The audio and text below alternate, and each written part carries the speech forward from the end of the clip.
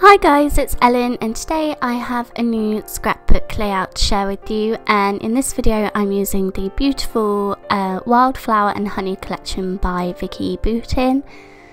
So I'm starting out with this blue sort of distressed looking pattern paper. This one is called Full Bloom, and on the back it's full of these floral designs which I fussy cut out. You can see on the left hand side of my screen there the ones that I've cut out. So I wanted to add some more interest to this background. It's beautiful as it is, but I just wanted to add a little bit of mixed media. So I took a sort of cracked paint stamp and used archival ink to stamp that onto the page, and then I also took a dotty stencil and passed some texture paste through that.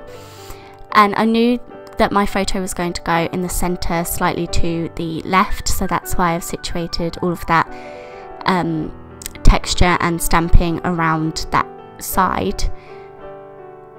So I've then got this photo. This is taken at one of my best friend's birthday party, and I've backed that onto some packaging and distressed the edges of both the photo and the mat that I put it on.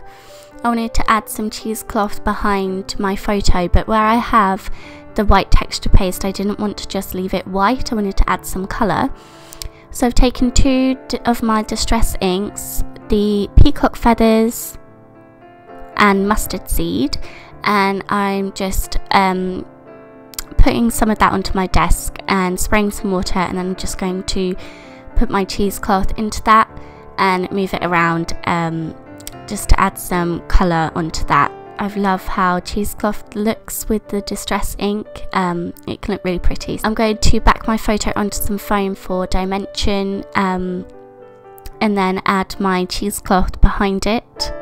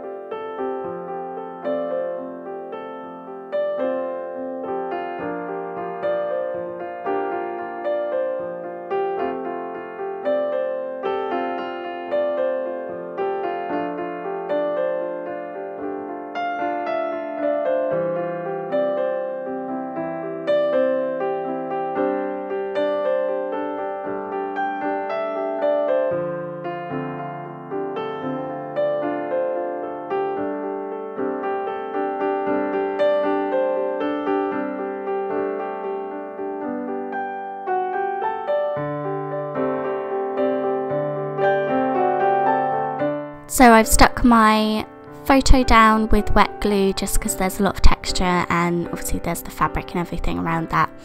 And then I'm taking the flowers that I fussy cut from the other side of the blue pattern paper, and I'm just arranging these around my photo, and I'm adding that big floral cluster in the bottom right hand corner, and then yeah, just playing around with the florals of where I want them to go. Once I'm happy with them, I'll stick them down with wet glue, and some of them with a little bit of foam adds interesting dimension to the page.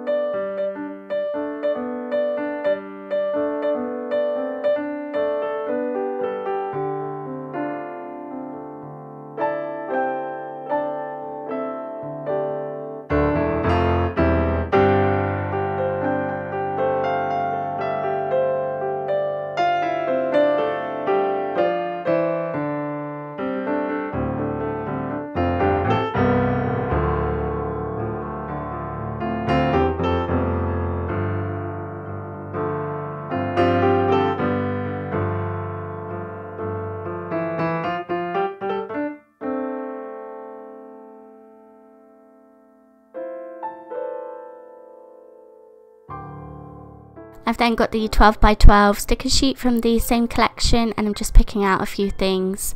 That one I've just put under the title, under the photo just says love your selfie, because this was a selfie of all of us. And I've also taken some of the floral stickers and tucked them under the floral pieces that I fussy cut, just to add a little bit more colour to the page. I really like that pop of bright colour underneath the black and white florals. I think that looks really pretty. I decided to go for that sticker that says sweet moments and use that as my title for this page, and I've just put that on the bottom corner. And then I felt I needed something in the top right hand corner, so I added another floral cluster sticker.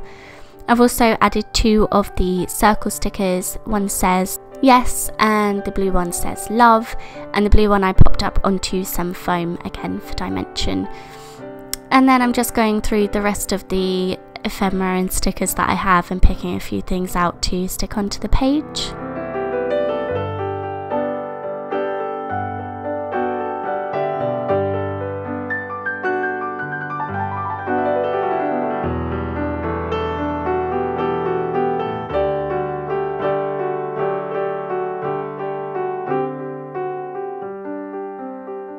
The stickers that I've used, some of them have a sort of bronzy, goldy, holographic shine to them, so I took some of my bronze ink, watered it down and added splatters to tie that in. I added the date and place at the top in a white pen, and that's my page all finished. So I hope you enjoyed this video, and as always, thank you very much for being here. Bye guys!